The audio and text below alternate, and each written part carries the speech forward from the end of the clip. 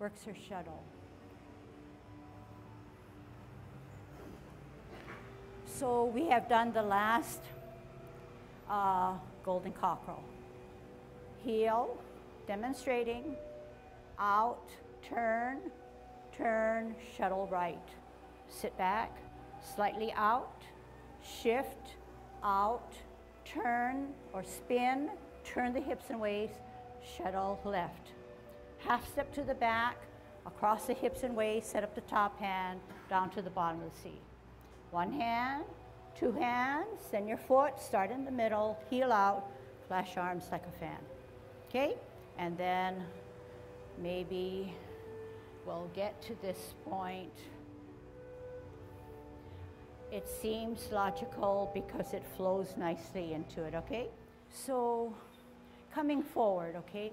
So the transition to get into Maiden works her shuttle is the last golden cockerel after we have done our serpent in the grass. So we are facing towards the angling rather than straight on this way, okay? Then you're gonna come down. So here we are, okay? Coming down on a heel, not weighted, shifting our weight, holding our ball. Just try it. Out with the heel, turn, spin, turn the hips and waist, shuttles out. Sit back, slightly out, ball for better balance, heel, rotate that ball, turn the hips and waist, shuttles left. Half step to the back, across the hips and waist, set up the top hand, extend the knee of the left foot all together. Down, oblique, across the hips and waist. One hand, two hands, then your foot, extend the knee, flesh arms like a fan. Okay, a little bit more support now. So we're getting into Maiden works her shuttle. We're slanted, we're golden cockerel standing on its right. Heel comes out on an L, shift your weight with the ball, heel comes out on an L, spin the ball. As it goes towards your forehead, turn the hips and waist, finish up that top hand.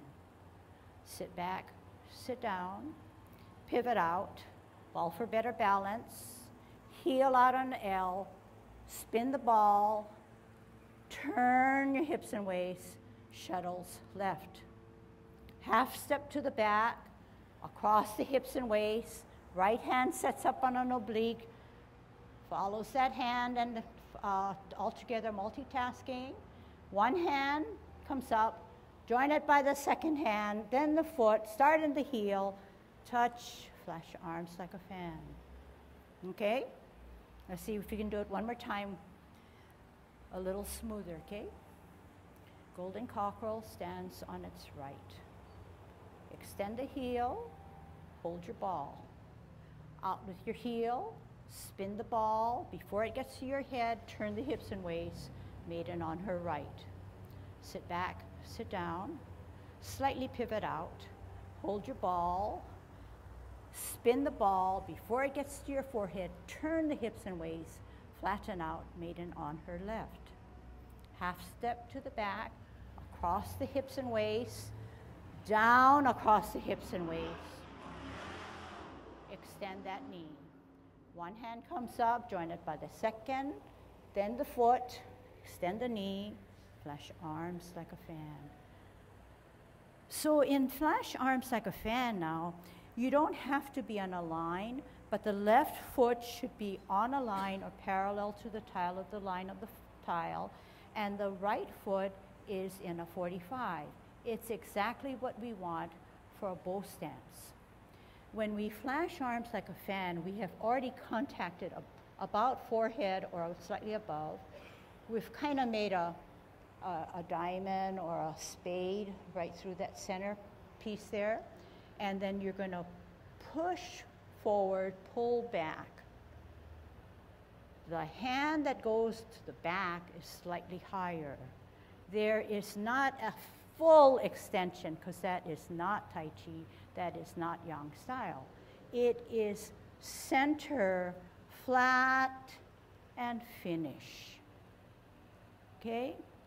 So you can put your hands down, but just watch. This is my good bow stance. This is my sit back.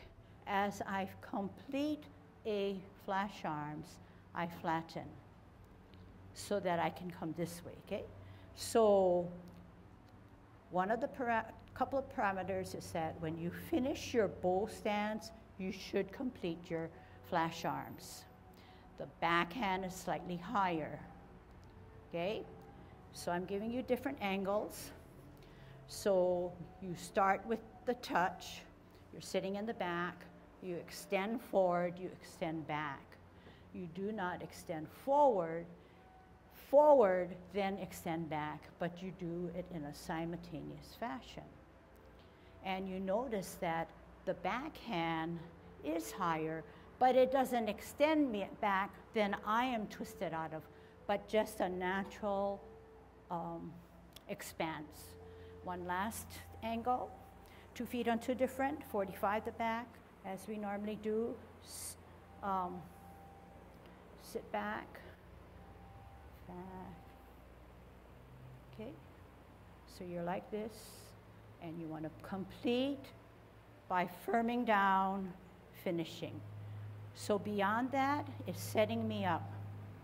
Sit back, lower, pivot. See that top hand? It's above my forehead. I come up, I come down. I spin out. I'm on my toe of my front. I want rooted down on the back. I want to come out, deflect, pull it in and parry, and then punch. Okay? So let's start from Golden Cockerel again, going all the way through, and then we'll run it on the regular way after we do a front way, okay? So we said to get into Maiden works her shuttle, we're favoring our right hand on the bottom, left foot up, left hand up. Golden Cockerel. Out on an L, shift weight, hold your ball. Out on an L, spin the ball. Before it finish your forehead, turn the hips and waist. Maiden on her right. Sit back, sit down, slightly pivot out, hold your ball, heel out on an L, spin the ball. Before it finishes, turn the hips and waist. Maiden on her left. Half step to the back, across the hips and waist, set up the top hand, extend the knee, come down. One hand, 2 hands, then your foot touch, extend the knee, flash arms like a fan. Okay, one more time and then we'll go sideways. Right hand down, Golden Cockerel. Extend the knee on an L, shift weight with a ball, out with your heel, spin the ball. Before it completes to the forehead, turn the hips and waist. Sit back, twist out, shift weight, L, spin the ball, turn the hips and waist, push out. Half step to the back, across the hips and waist, set up the top hand, extend that knee, go down together, multitasking. One hand, 2 hands, then your foot, start in the middle, extend, flash arms. Okay, hold your flash arms, let me look. Hold your flash arms. I'm going to turn around.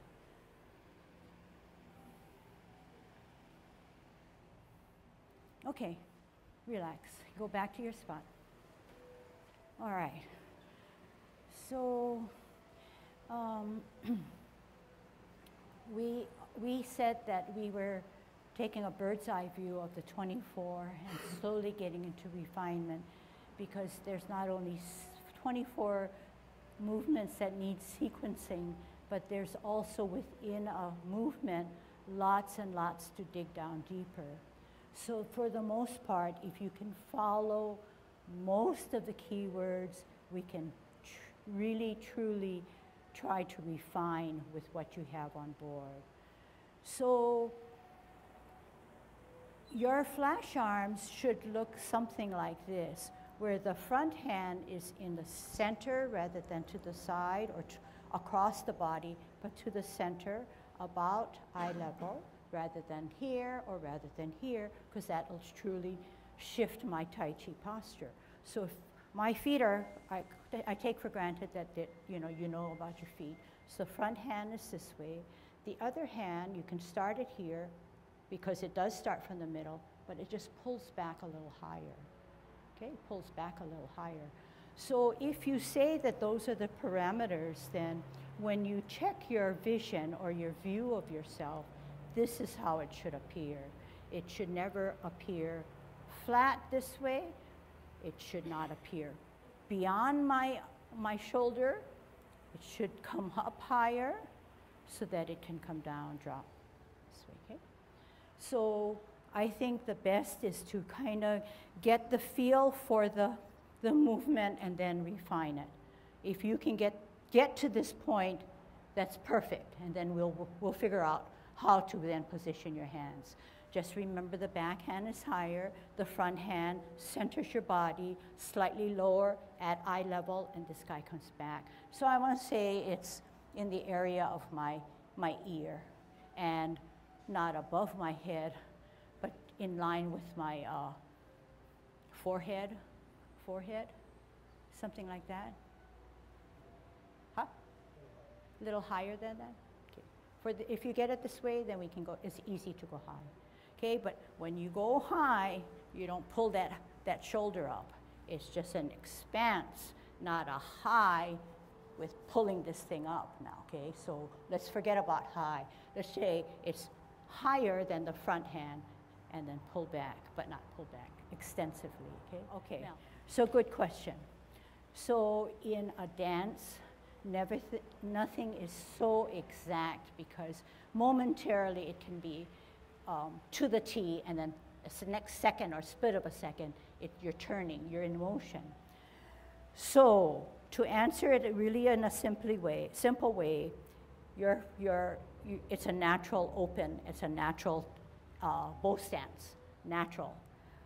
So yes, there is some give to that back. There's some natural give to the back, but not to the point where it's shifting everything over. So I want to say it's not totally front, because I feel a pull in the back. I would say a natural opening. So I would say a natural opening, slightly to the right, slightly to the right.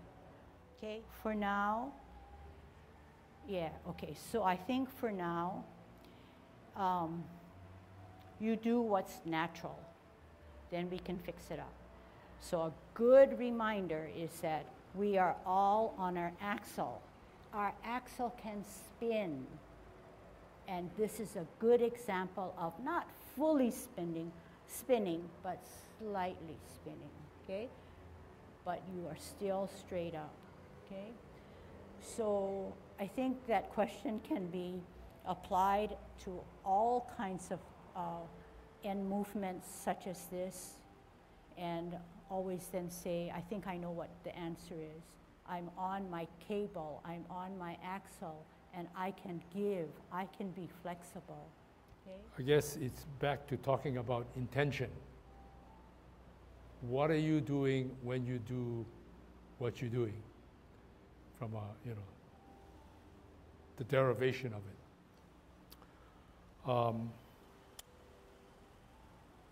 The flash arm is meant to be almost like repulsing the monkey. You're giving and you're taking, okay? That's one thing. So when you're coming from down here, coming up, this hand will ultimately, what it wants to do is do this. Whether you come up and do this, or whether you come do this, the function is to protect the head and to use a grasping block. So you're coming from here, okay? Doesn't have to be too high, you just have to be not down here, and you don't want to be back here. You want to protect your head, and you want to do this. So it doesn't have to be although we say flash arms like a fan, most fans don't go one this way a little bit and out that way, but our fans sort of a little asymmetric.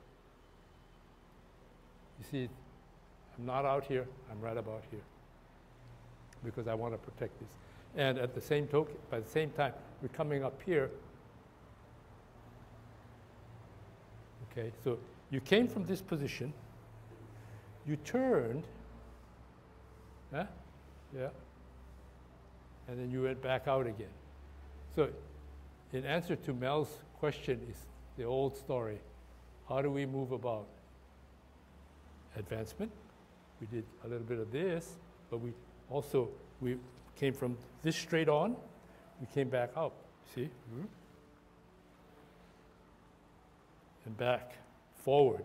And you don't have to turn a whole bunch because you're almost in neutral position, but you're giving some power here, you're giving some power forward. Okay? Sorry? Yeah. Okay, yeah. Obviously, my wife's trying to remind me of the core. Certainly, the power of it's here, lifting up.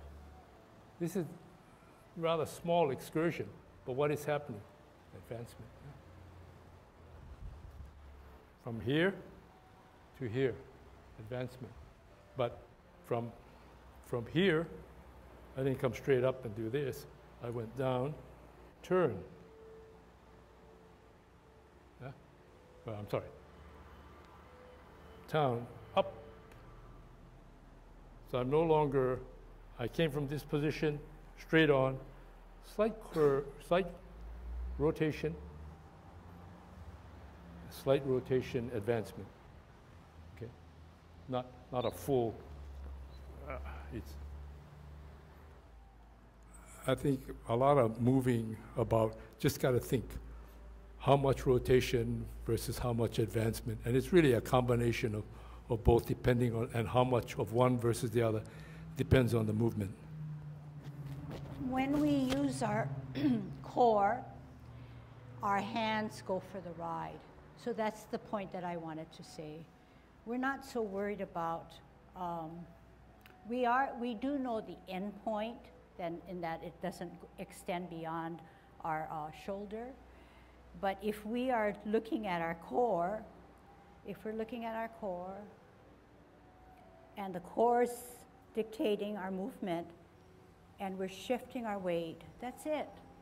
It just opens, it unfolds pretty naturally. Then you say, okay, I know when to stop because my foot is flush to the bottom, and it's even, and I'm done. So in other words, if my foot, the weight of the shifting of the foot of the front dictates it, I cannot come down and then this is just a hand motion. But if I come down, come up, out, heel, shift my weight, I then end. I don't know, it just happens that way, okay? So you might want to just not look at minutia and just say, my core will take me there. And if my core doesn't take me there to my satisfaction, I can tweak it a little bit. But make your core work for you. Make your mind work for you. And then reevaluate, okay? Don't start with the smaller thing, okay? Although you do keep that in the back of your mind and use it in an advantageous way, okay? All right. So sometimes when we instruct, it's difficult because we're looking for each little itty-bitty step, then we try to blend it together. But to me, if you get the bird's eye view and then you just flow with the music, more than likely it'll come together in a better way. Then we can tweak it, okay? All right, so we have about 10 minutes. So let's show me the difference between parting of the wild horse's mane and warding off. Okay, what's the difference between, think it through, what's the difference between parting of the wild horse's mane and how you ward off? Okay, so what we're going to do in the last few minutes is to show and prove to ourselves there are many similarities between those two movements. All right?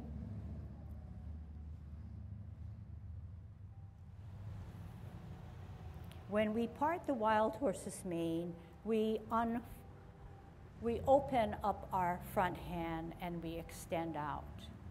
In warding off, we take that L stance, we take a bow stance, we turn our hips and waist, and we finish up our movement. The similarities you can readily see is that we take an L, we take a bow. We are still in Tai Chi posture. In warding off, we are on a T, we take an L, we take a bow. We are still in Tai Chi posture. If we did not see those similarities, we would say, this is our parting of the wild horse's mane.